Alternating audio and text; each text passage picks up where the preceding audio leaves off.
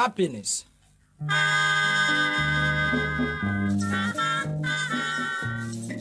Farm Channel, dwumadie sonko a yɛhyɛ hyehyɛ ediama obia nani agikwa adwuma enuane ene ekonkuma empuntuo. Farm Channel yi akonya yɛde abua kuaye dobaye emoayen ene esomunam ehu dwumadie a yɛde adwefofo afutuo ama wukua ye no etimi aye efaso pii ediama wo. Fisheries Africa any Directorate of Agriculture Extension Services, Ministry of Fisheries and Aquaculture, and Akabomo, Yade Farm Channel Jumedie Ebrewo, Shiami Akosia Support Asari Akoto, or Farm Channel Jumedie so, our adult TV so. Yawoda, 4 September, any Yawoda Bia, if free and you may know, see a copy of so. That was 0272 148 582 and now 0241 345 024 and 0261 248 967. Omade share mama kwaba e de ba Farm Channel Jumedie eso. Jumedie sonko a yeto asi ho a ye de adwen akuafo ekronkuma ene enuane empunto ne nkanko eso. Medin e de akosia safo akantimpo asare akoto. Farm Channel Jumedie ya ebey ye Fisheries Africa, a Ministry of Agric and Aquaculture Development and a Directorate of Agric Extension Services. Woman aso yansene a ye de ebremu. Ene ye won sempa bebre e wo ha ye de emma. Asempo pan ne ye bedi hu nkomo no eye emra o my Ghana ahyehyɛ ede ato wonom efa esomnam eho adwuma ye ho ye twa eho ne yenye nkrato ye ba ye beto aso Ghana kuafo ni obi a naniji kua ho yamamuamo mo na mokoba na nya biadi semu bedi yeti Fisheries Africa NGO a adwe ku adwuma ene akuafo mpunto ho woni multi TV ene syndicated capital aka bom ede na access ho a wode yentete training ama akuafo ene obi a opese wode kua eka na adwuma wo ye ho wonam training yi so be ma nimdie afose ne wosinye nanko rabbits nkrantia grass cutters ena afesomunam eye fish farming chidi twa na se eye registration no ekoso a ejesam ne say utua training fee 600 cedis ewia na training nyina na yebemu aduane adi free na wo wie so a wasan ache multi TV decoder free a wontu aka prekra wo so ko register e wo Farmers Pride restaurant e wo Rollins canteen customs head officer e wo ministries na chipe ana to usika ko ADB account number 116100107845101 wo betumi so a 0272 148 582 and 0241 345 024 and na ho eni hia na sape wo benya nimdie etimi ayekua emasiwie Ahaye Salon Services Hair and Beauty Academy a school sonko kra NVTI a register ne assign amayen to me na yekra international affiliation ye yentitie e wo formal any informal education no enema ye kire ni bi enie hairdressing beauty therapy barbering business and professional relations, apprenticeship, and commercial services. Therefore, encourage everybody to come to the school because our motto reads that when you come with a dream, you are definitely going to live with a career. Yegusua yeji nipa. Open one money bobia. Freyen was 0243 427 427 and 0243 561 773 and 0244 276-218. Email salonservicesacademy@gmail.com. Yashada ashishe salon shishe ye pabi edi amao. Enuti bra na wada yeso emremu. Omade she mama kwaba edi ba Farm Channel Jumedie yehye eye akuafo ekronkuma ene enuane empuntuo eho na ye dwendwen eso. Yabeko ya sempa no so na ansana no yenkoto ne mesa abrampa a wo ye akuafo chiame ho na dabia na futuo ene ne sempa wode emaye no ene so onfantwemu na ne aka ye fanto amoso yabasisia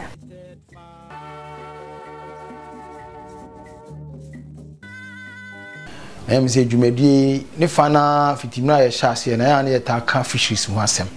sanse nipa de unu aduane na de bia obedi fufu na nam nkan obedu bebi no aduane kura udi enko eno nso bo ze na ma o yare so nti nam ya de bia etisemre bia no etimi bo ho ban na ye bo ho daro na ne o ma bia ensem fata nipa bi di ye di nam ne etimi kana amansan nyina hu sɛ be ya bibia betimi akoso ewo nipem say Ministry of Fisheries and Aquaculture Development and a Fisheries Commission omo di dwumadie bi ato a ye friend Fisheries Enforcement Unit na no soldier fo wo mu lawyer fo wo mu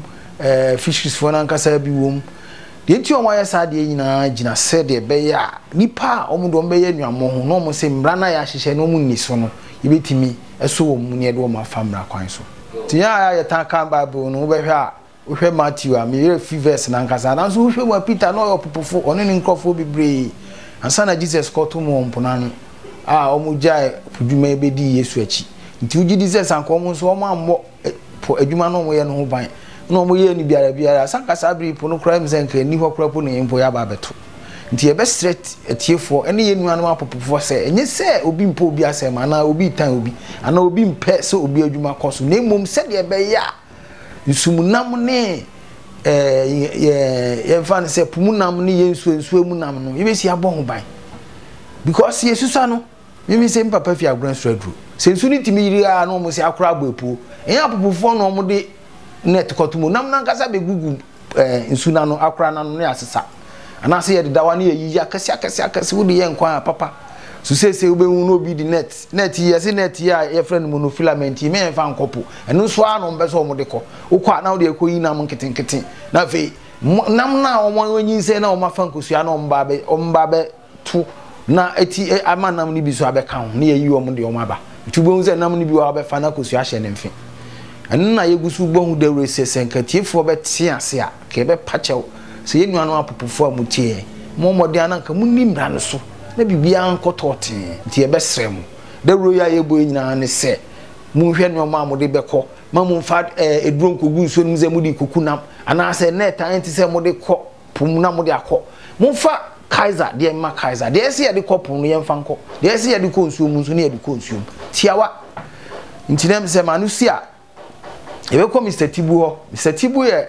Deputy National Coordinator for Fisheries Enforcement Unit. And also ye Deputy Director Fisheries Commission. Ono kro na so san ye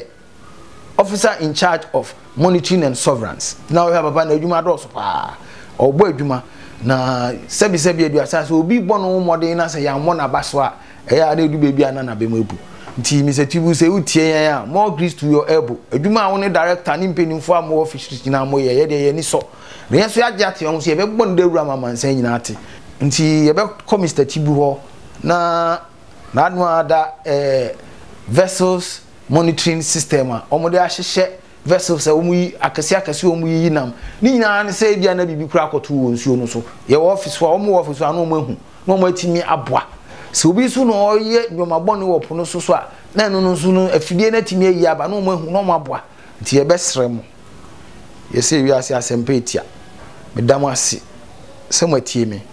ye mamuda se na se Yesu ama nim se adum bi dum ye na bibia asi a ekwafo chia me mbose ate enka bi adehimai ma mejiri se wate ensem a ekwafo chia me Tony Mesa Abrampa odi abrayen no na wasua bibi so e de afri mu ye beko yasempa a eye emra efa ensomunam eho adwuma ye eho no mu na mom ye twa eho na enye nkrato enfri yaboafo ho ye basisia aha ye Salon Services Hair and Beauty Academy eye school so kokra NVTI a register ne assign amayen to me na ye kra international affiliation ye titie e wo formal any informal education no enema ye kire ni bi enie hairdressing, beauty therapy, barbering, business and professional relations, apprenticeship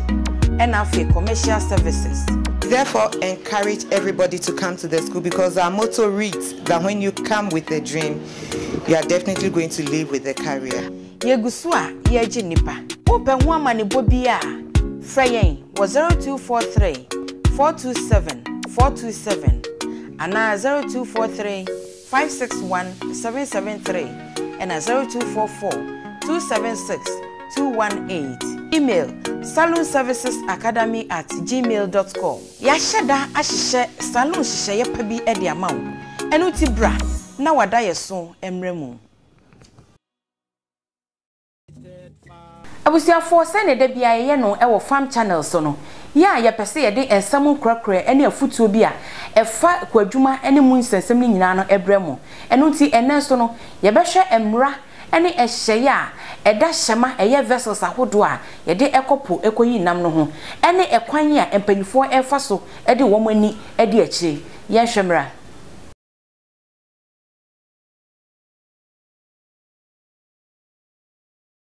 The master of a fishing vessel shall ensure that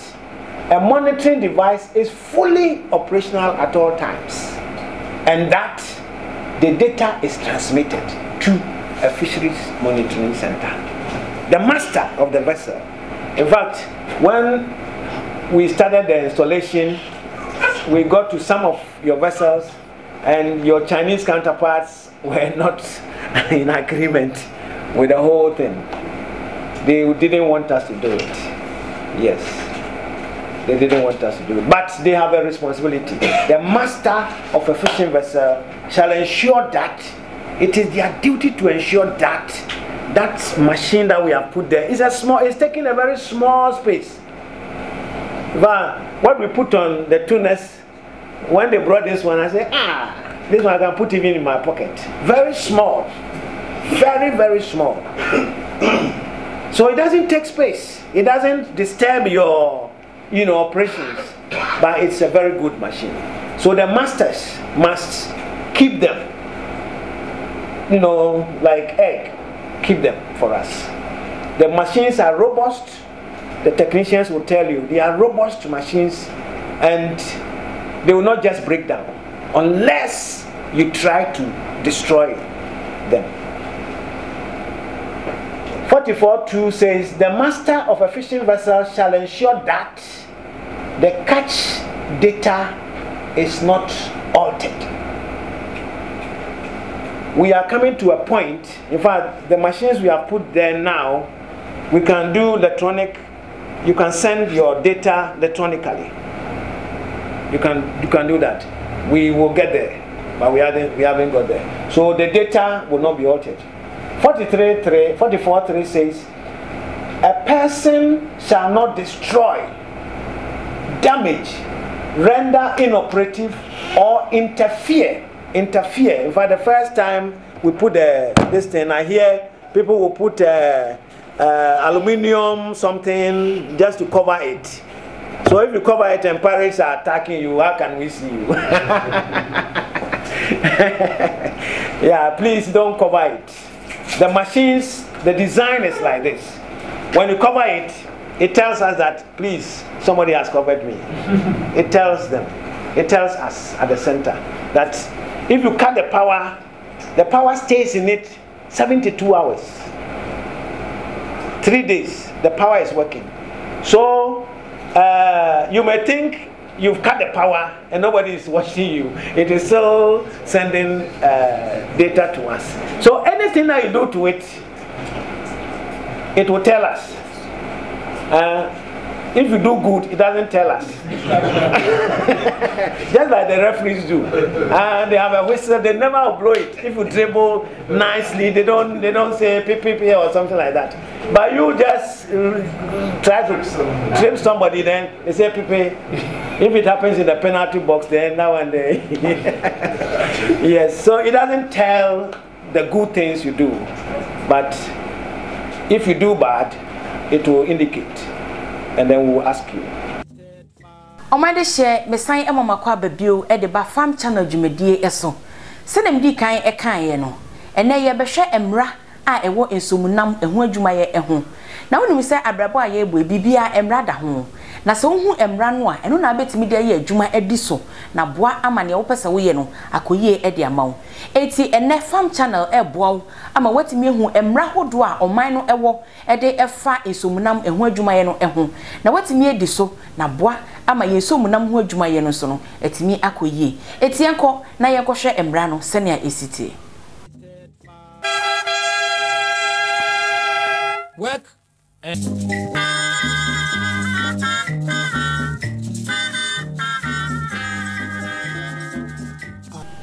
Oba dia e de somunam ho nepa. Me share Fisheries Resources ahodo adomo man Ghana. a ensomunam yetumi ye eho adwuma ewo epum esutini mu esutawie mu anampo asase so wo hwemu a omafo a omuye ensomunam ho adwuma no ebi ye na kesiem ebi ye na dantem mu na ebi so ye no bodwa mu ya ni nyina mu no se yedi ewo afiefie mu Ghana ha anase yede kwamanane Ghana ha enipa dodo bese opipim mienu ene achirepo ennan ena womo eye ema ne mema akwan hodo bi so no wo ho ehye ensomunam eho adwuma ye emu ebinum eye afarefo mekire apopofo ebinum so dandan fish no anase ensomunam no ani ena ebinum so eton eho niema ebinum so edi fish no ho dwa ankasa mekire a ye wo mo kopo so ekoche nam ne ba ene wo wo mo ho ene wo mo ton ene ne keka ho nyina enei fish dodo be se metric tons empem ahenan 400,000 metric tons ena fibia ye che ewo omemu nanso ensam kira ewom se ye enkyekye etu omafofo kire kwan pa ye faso ede ye ensomnam eho adwuma de nanso no enam no dodo no aye kye no efom kwa ena eko saadie ede akansie ene ntawantawan ketenkete abeda wonya womye ensomunam eho adwuma no entem ya ne nyina ne se akoye se nipa bebre ena edi fish kakra bi achi edi setie bia no obi ebetimi atia ne yonko na so ewo sa kwan no eso examples of seas net nia wo hwei eye net a enye papa ya sizi ede afri vessel anasa trollers ahodo a omanfo ede kopo ekoyi nam no Ghana emra eche se cord mesh neta yagia tumu no ewo se ne size no eye 60 mm nanso ne wuhui eye 40 mm ne sa enti no ema no enye net papa emra no ma ho kwan anasa emra no agia tumu se yemfa enkopo enkoyi enam no ne awuhwe so eye net foforo a ye frɛ ne monofilament anase rubber net no it's not supposed to be emra no ema ho kwan esesa net we yemfa nkopo so enkoyi nam esanse eye hu pa asa wo de kopo so ekoyi nam a etimi echeche enam ketenkete no a afarefo no kora na womfa wani enhu ena afi so enche na tete etebe wiase no na enenam eponase anase enenam eponani a eche saa enam nketua yi a efafa so bia eba etibi wo ho a wobete safarefo na eka se yato net na gum ya nche nam esanse net no enye papa se ye be yusu anase ye de be kopunti no ache nam no de nanso no womani enhu eye enam nketua net no ache no eti sa net we no wobetimi ayusu anase wobetimi ede ache nam ewo ensuo so anase asase a wankasa wanye enam ne wo mu a wopese wo che won no sesei ye wo Fisheries Enforcement Unit eye atenaye a wombehwe se emra ewo ensomunam ho ni nyina no ye betimi edi so na ye adwuma pepepe na saa abedwaku ahodo a yakeka wo mabomu ama wate saa atenaye eye Ghana Navy, Marine Police, Fisheries Commission na omobehwe so se emra no ebetimi aye adwuma pepepe sane medi kan eka ye no saa monofilament net we no ye ma ho kwan anase emra ne ma ho kwan se ye fa nkopo enkoyi nam ne saa etitu hofo na animanim ya no wo yo farini ni a hwese won fa saa net we bi enkopo enkoyi nam we ene net papa yaje tumu a sa opese okopo so ekoyi nam a wobetimi ede akoyi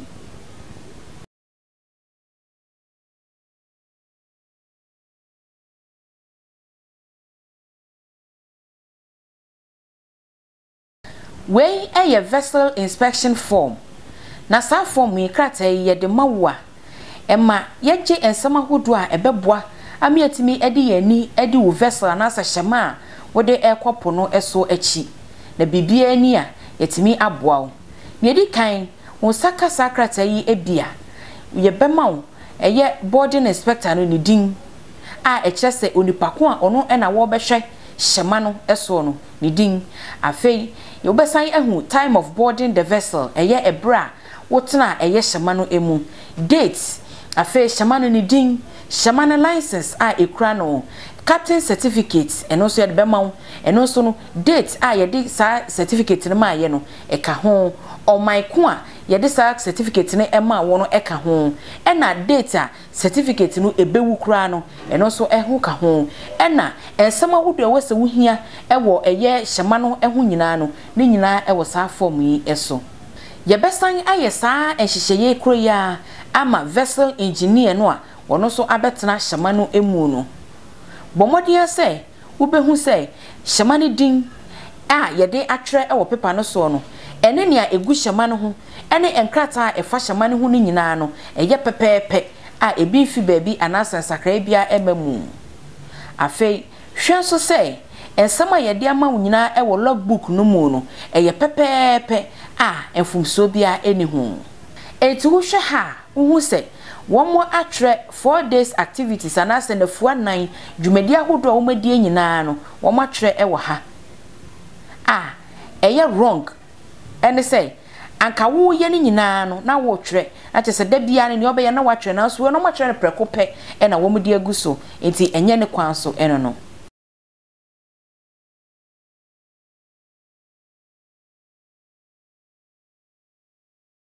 net way size no eye 1 inch 25 millimeters size e mane eye correct anase eye papa say ye be yusu ewo epo eso eti wen a wo mu ekurai wo betimi di akopo wo haw bia eni akire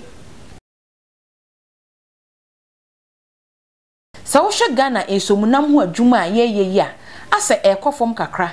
ne nyina no egina enema hodo bia enipa bi eye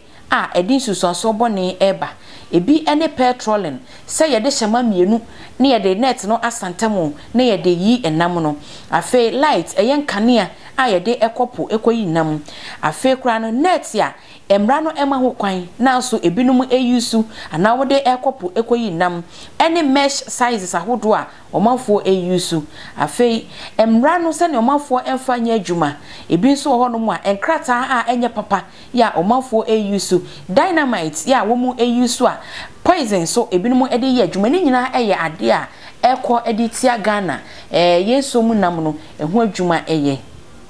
ya sedie pa ene say ye behwe ama omanfo edi emra efa esomunam eho adwuma ye no eho ni ya hwe say oman no mra wo matu asi wonom ehwe say emsomunam ho adwuma betimi akoso no omanfo edi so pepepa enye say bia obi etietia emra ne fa bi ewo baabi sa wo hwe navy yi say ya ye adwuma ene say ye bebo atenaye eho ban eye environmental protection afi ye de bambo ebema maritime agencies ahodo eye nyumaku a womno mo hwe yenso eho nsam nyina eso afi anti drug operation say amafo emfa enubone eni eho adwa anti smuggling operations amafo emfa nema emfa esumase emma omemu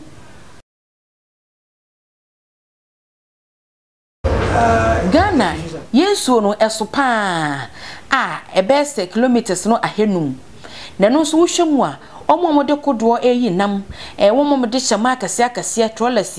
eni inshofo womu nyina ewo so ne sa enti no ehu akwakohia se edi yani ebedi sa nipa nyina achi ne ya hye womu ama emra eye Fisheries Act 625 no omatimi ede ye adwuma afenso no Fisheries Regulations LI 1968 no so no omatimi de sa mra ni nyina aye adwuma ama aboa nanka Fisheries Commission no womo any agency a yetu asi ho esenka omonye sa adwuma yi nanso esanse adwuma no esunti no navy marine police and national security for abeka ho se na beya omani no betimi adu akire no mahwe sa nipa nyina eso ama adwuma no etimi akoso yie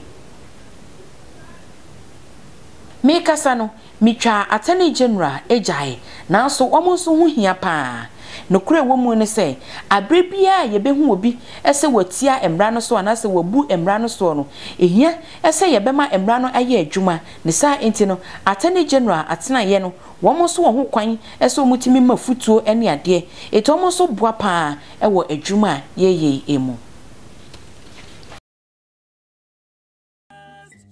omade hye ena so ha ena brebe ma ye kwan ama ye de farm channel dwumadie no asi me gidi se enne no watin sempi na wasua ne ma bebre so e de afimu a ebeboa wo ama titiw se wo ye opofuni anase ofarini a ana wo bi a ho ehye insomunam ho adwumaye emu a wo betimi ama wadwuma no etimi anya nkanko ene empuntuo emare fi se farm channel dwumadie ye de brow ya wo da bia e wo Adom TV eso no sia empa mu ekopem no so enu ti ya no wafra busuafo ne adofo ama wo nyina tenase etimi ahwe programming ne aboa magana ye ku adwuma enuane eni kronkuma puntuo no so no etimi abaso asira kese enkoma Projects Africa